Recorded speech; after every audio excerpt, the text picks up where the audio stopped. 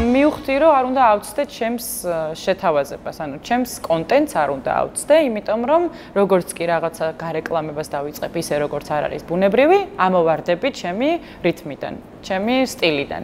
ძალიან ბევრი ვიდეო მაქვს 1-2 წლის წინანდელი, სადაც ჩემ შვილთან, ჩემ ძმის შვილთან და პატარა ბავშვებთან ერთად ვარჯიშობ იმ მომენტში, როცა ვალაგებ.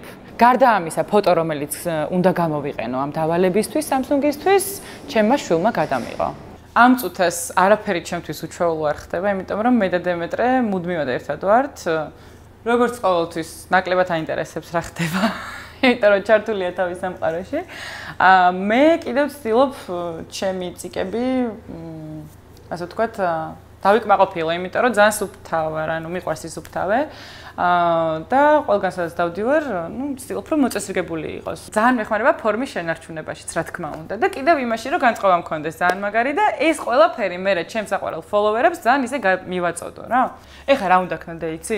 ცოტა აბა იმ კუთხეში მიდი და აი ეს ნაწილი გამოვაჩინოთ და რა თქმა უნდა, ტვერსასრუტიც. მე ვიდეოზეც ჩართე და რო ჩართავ გამომფრთხილე, კარგი? მოგწონს რასაც ხედავ, რა შევასწორო, მითხარი. ცოტა აი აქეთ მოიწიე. აი ეგრე. ოკეი. ვითომ ძალიან დავიღალე დავალების. ეხლა თუ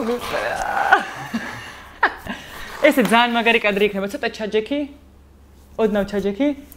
და აქედან დაიწყე კადრი, რომ ძალიან გრძელი იყოს.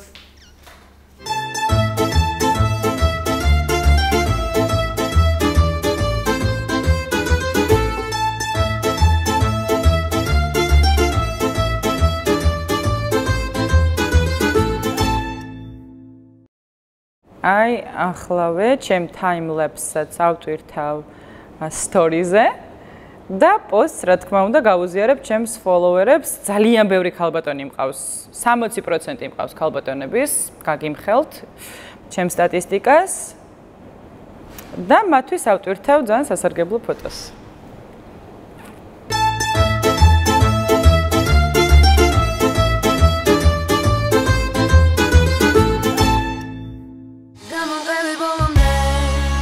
როგორც კი გავიგეთ სამსუნგის დავალება, რა თქმა უნდა, საქმე ქონდა ტექნიკასთან და აუცილებელი იყო, რომ გაგვეკეთებინა unboxing-ი ჩემი აზრით. გავაკეთეთ unboxing-ი და unboxing-ის შემდეგ უკვე სახალისო ნაწილი რაღაც challenge-ი, ექსპერიმენტის სახით გავაკეთეთ. ზომიდან გამომდინარე, არ მგონია, რომ ბევრი ხვდება, რამდენად ძლიერია იქ ტვერსასრუტი და სპეციალურად მაგისთვის გავაკეთეთ vacuum challenge-ი.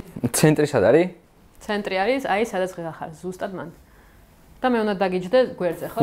მე რო გეტყვი შენ აქეთ და შენ მოიტანე და დადე. რეკი ჩართე? შენ მითხარი? ჩართე და მე ტაშით გავჩდები. გამარჯობა მეგობრებო, მოგესალმებით. ოღონდ უჩვეულო ფორმატში, unboxing-ისთვის უჩვეულო ფორმატში. ჰაი. გავჩდეთ. ესეც ჩვენი დღევანდელი დღის გმირი, რომელზეც უნდა ვისაუბროთ, იმიტომ რომ ის ნამდვილად თავის ჟანრში განსხვავებული და მგონი ისეთი ყველაზე კომპაქტურია. მაშასე Teona and Gio versus Samsung Power Stick Pro. წავიდა. შენ ხარ? წავიდა. აი მე მაგარი. დაპატარავდა თეო. წავიდა ტურბო.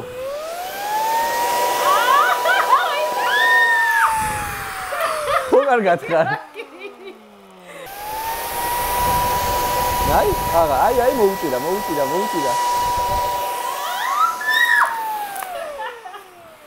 ვა, ძალიან საშიში კი ვიხარ. ძლიერია.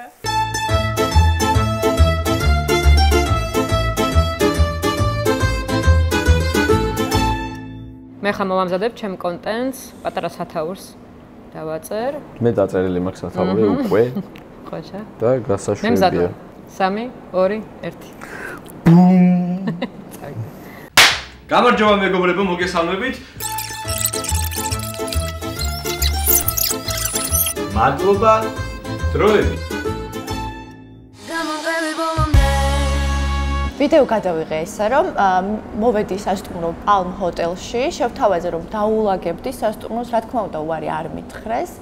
გადავწყვიტე, იმიტომ რომ სასტუმროში ბევრი ადგილია იმისთვის, რომ აი ზუსტად რაც ვთქვი, ეს თავები განსხვავებული რომ აქვს, იდეალურად გამოვიყენებდი, პრიალა იატაკი, რბილი იატაკი, ფარდები, მიუდგომელი ადგილები და დავეხმარე, დავუსუფთავე. გადავწყვიტე დავიწყო სასადილოთი. პირველი ცოტა ხანში აქ ახლა ვახშამი იქნება და ნუ გადავწყვიტე აქაურობას გადაუვარო, დავალაგო. თან სპეციალურად დავარჩი ესეთი თავი, რომელიც ესეც მსგავს ზედაპირს, პრიალა ზედაპირს კარგად ასუფთავებს. ხო და მსუბუქი არის, ხო, კომფორტული არის, რაც თავარია და ესეც შემიძლია ძალიან მარტივად დავალაგო.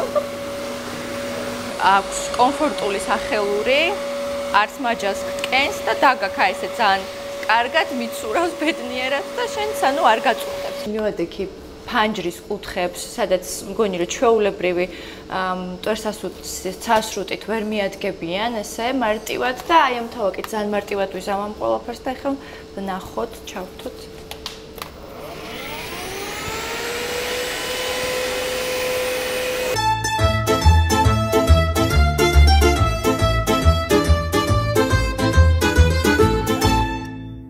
ვიდეო უკვე მზად მაქვს, განვათავსებ ახლა ჩემს Instagram-ზე და ვნახოთ მერე რა მოხდება, როგორი გამოხმაურება ექნება. გამარჯობა.